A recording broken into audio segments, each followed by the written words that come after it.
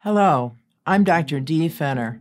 Today I will talk with you about how you can take an active part in preventing infections after your surgery. Whether your surgery is planned or unplanned, at University of Michigan Health, we are committed to providing a safe environment for your surgery.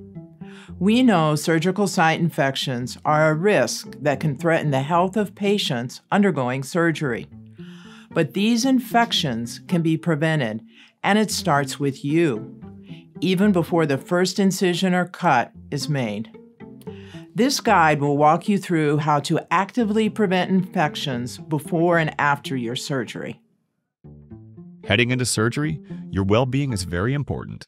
To start off strong, talk with your doctor to ensure you are as healthy as possible before surgery. Quitting smoking or vaping before your surgery is essential to help your recovery afterward.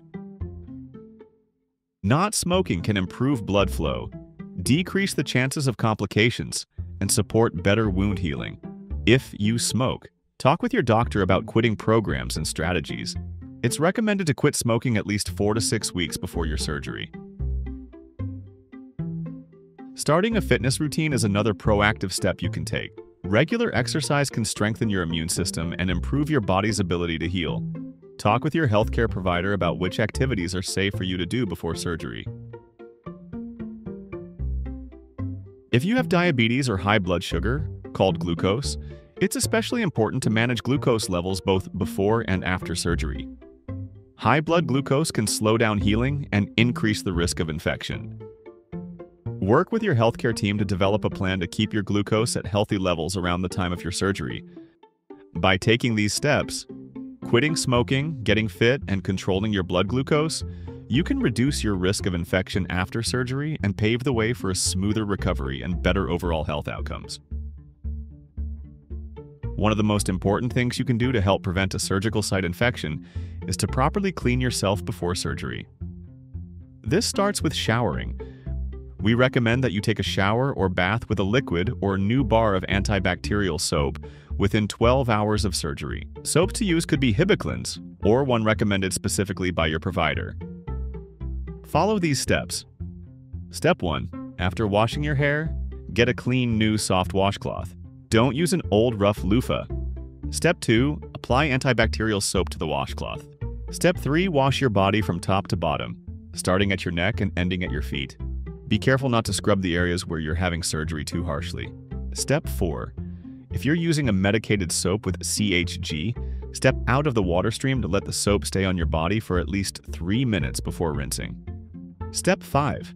Rinse your body thoroughly to remove all the soap on your skin. And Step 6. Pat yourself dry with a clean towel. When washing yourself in the shower, remember to focus on the areas where germs naturally gather, such as armpits, groin, and the area around your future surgery site, being careful not to irritate your skin. Avoid using lotions, deodorants, powders, or perfumes after you shower, as these can increase the risk of infection. And although it may seem helpful, do not shave any part of your body near the surgery site before your surgery. Shaving can cause tiny cuts in the skin, where germs can enter and increase the risk of infection. If you need to have hair removed for surgery, your team will do this at the hospital, using special clippers that minimize skin irritation. Your doctor may give you more bathing and cleaning instructions to follow at home as well. If you have any questions about showering before your surgery, please feel free to ask. It's a simple but important step to reducing your risk of infection.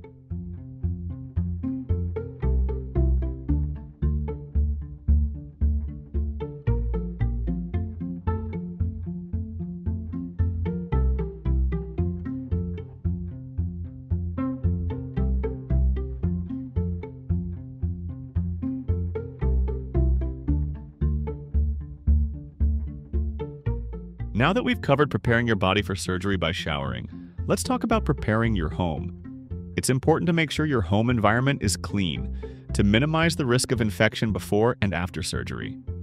Make sure you have clean linens on your bed the night before surgery and that clean towels are ready for you when you come home. This reduces the chance of contact with germs that can cause an infection.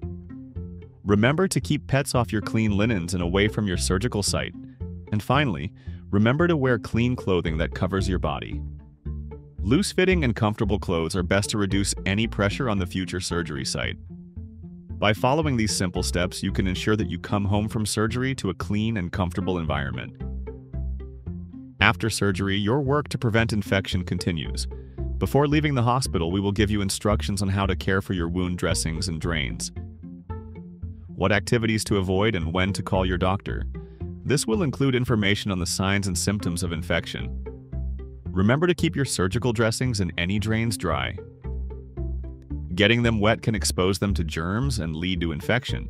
Avoid showering, bathing, or submerging the open wound in water like swimming pools, lakes, or hot tubs until your healthcare provider says it's okay. To clean yourself, take sponge baths using a new clean washcloth. Keep dressings and the skin around them dry. If you have drains left in place after your surgery, they will need special care. Ask your doctor how to best care for your drain. Remember that your hands can spread germs.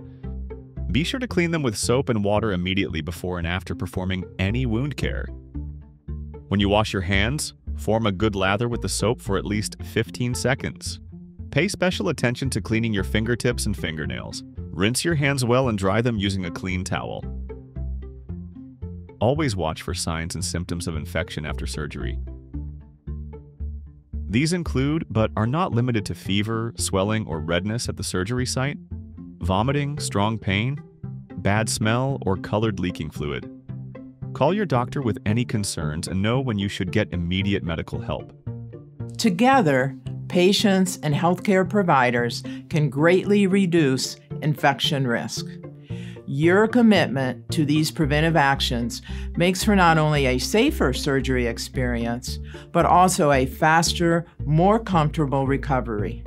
Remember, your health and safety are our top priorities. Stay informed and stay healthy. Together, we can achieve the best outcomes.